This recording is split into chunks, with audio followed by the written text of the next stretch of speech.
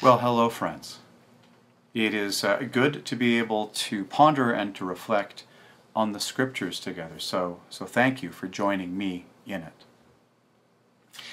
Now, Richard has been guiding us through a way of thinking and imagining about the mission of God and also what it would mean for us to think and imagine ourselves as missional people in our own selves. And I thought that today, rather than trying to continue Richard's particular trajectory, his particular thrust, I would leave that for him to pick up on once he has returned from his compassionate leave. So instead, while I will stay with the topic of mission, what I'd like to do is to offer an idea, a reflection that really jumped out at me strongly while I was reflecting on our gospel passage for today. And particularly what it might have to do with being people of God's mission in a world that is not entirely perfect. So, let's get at it. I speak to you today in the name of God Almighty, Father, Son, and Holy Spirit. Amen. Well, our text today is pretty busy. There's a core group of Jesus' disciples, and today they are getting their driver's licenses. They are being sent out. And this is the first time that these disciples are going to be out, sort of winging it on their own and doing what their master has done, and in their master's name. It is heady stuff. I mean, it's chock full of excitement. There's power and there's authority being granted over stuff. They're heading out on the road, getting stuff done, accomplishing things. They're shaking dust off their feet. There's a cosmic judgment leveled against their opponents. It's also, of course, filled with stuff that is pretty daunting if you really think about it, right? Like being told that part of your job is to go out and to raise the dead. To expect rejection and failure pretty much everywhere you go, and then to be told that the only tools you're going to get are the shirt that are on your back and the hope that you carry in your heart, your faith. But amidst all of the flash and the challenge of this reading is a little bit that I think is really crucial to how we understand the whole thing. But it really is very easy to overlook in all of the excitement. You see, at the start of our reading, Jesus is going about his mission. He's showing that God's kingdom has come near by his words and his actions. He's healing people as he meets, as he goes. And as he's doing this, Jesus is struck by a particular reaction. He reacts to what he sees all around him. And what he sees are people who are thrown around. He looks around and he sees people that are torn apart. The way it's described is kind of like if a shepherd were just to check out on his or her flock, and the wolves could pretty much do whatever they felt like whenever they felt like doing it. Jesus encounters wherever he goes the damages of the imperfections, of the wrongs of our world, and so of the lives that we end up living in that world. And everywhere he goes, Jesus sees how that damage crushes people and indeed traps them. His reaction to this is immediate and it is strong. Now, our translation in our Bible takes a pretty passive approach to this here. He had compassion for them, we read.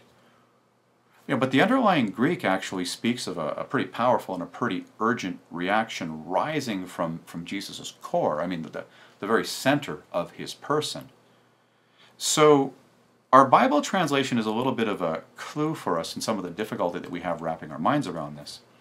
See, sometimes when we hear of God's love or compassion or we're talking about it, we end up framing it or imagining it as something that's kind of ethereal or not really earthly, something that has no real bearing or impact on ourselves or the world that's around us, and really just kind of helps to make us feel better about where we happen to be at.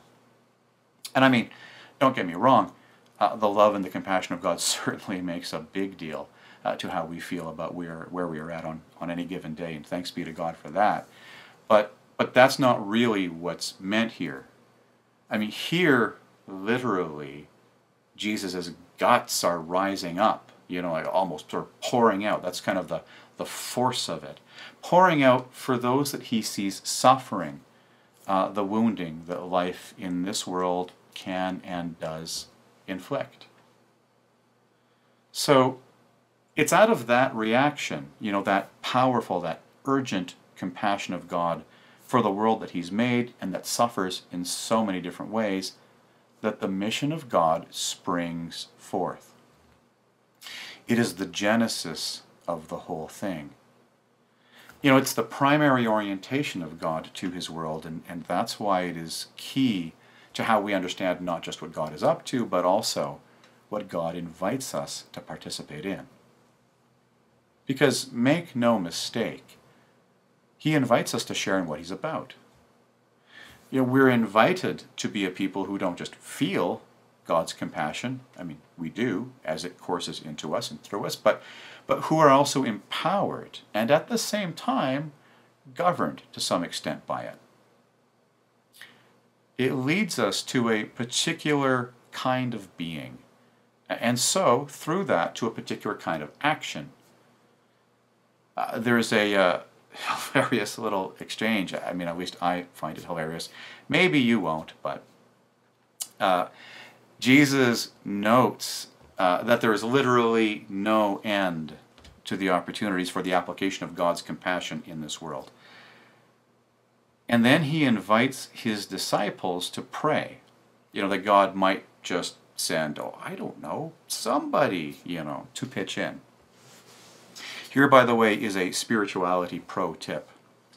You should always beware of praying something like, Lord, won't you please send somebody to minister to this particular thing that I'm sort of standing right in front of, and I'm seeing it, and I'm feeling that it's very important. Because the answer that you just might get is, he has, and you're it. Congratulations. Now, thinking about mission as stemming from, originating in, our participation in this urgent and impactful compassion of God gives us what I think is a more helpful take on the remainder of our passage. So Jesus tells his disciples to go out and in effect, to get at what Jesus has been at. Starting in that compassion that pours out of Jesus, they are to go and they are to show that the kingdom of God has come near. That there's a way of being that is at hand, and this way of being is life-giving in a truer sense, and that's because it's predicated on a love that actually makes a difference. The disciples are to travel light, and that's partly because their testimony isn't about trying to bring awesome stuff to show off or things that they kind of rely on. Rather, their testimony is their own selves, actually. It's about the difference that participating in that love has made for them. It's what they have to bring, if I can use that language. Their job is just to live amongst others and to take those opportunities to act on God's calling of compassion as those opportunities come up, allowing the ways in which God's love flows in and through them to direct them as they try to figure out the best way to interact with and to serve others in all the different ways that they do. Now, as the disciples run into hostility, into trouble, maybe even into straight up evil, because the world is not perfect. Neither are the disciples, so of course they're going to, eventually. The disciples are to acknowledge it. There is no denial here. There is no sweeping things under the rug. And again, we return to that problem we have sometimes of thinking again of God's love as being this kind of not earthly, ethereal thing with no impact. The compassion of God is not opposed to the justice of God. It's not as though they're two different things and they're kind of kept in totally separate rooms. No, they both flow forth from the heart of God. So participating in the compassion of, participating in what the compassion of Jesus leads them into, the disciples will note where things are as they should not be. They will end up speaking to those things. In fact, they are to shake the dust from their shoes, which is not just a testimony to the wrong itself, but it's also a repudiation of the wrong, a distancing of the self from the wrong. Having said that, there is a limit to what the disciples will do in the face and in the fact of wrong. Where the disciples are going to stop is at the point of presuming to stand in judgment over the souls of others. You know, to weigh the merit or the value of a person, and then to dole out condemnation upon them if they're found wanting by human perception. This is one of the limits that is imposed upon the disciples' participation in God's mission, and it is imposed by the governing of God's compassion. It colors how the disciples are to handle their own action in the face of hostility and of evil. So, if divine judgment is to fall, is to come, it's going to be the divine who delivers it and who handles it. The disciples are going to have to be content with that. Well, if they're not going to level judgment, what are they going to do? The answer is that they will keep on going. They will keep on carrying on, working at sharing shalom, peace. I mean, as best as they can in their own imperfect ways, by way of being people who have themselves been changed by the compassion of God, and so embody that compassion, again, in their own imperfect ways, in the world around them.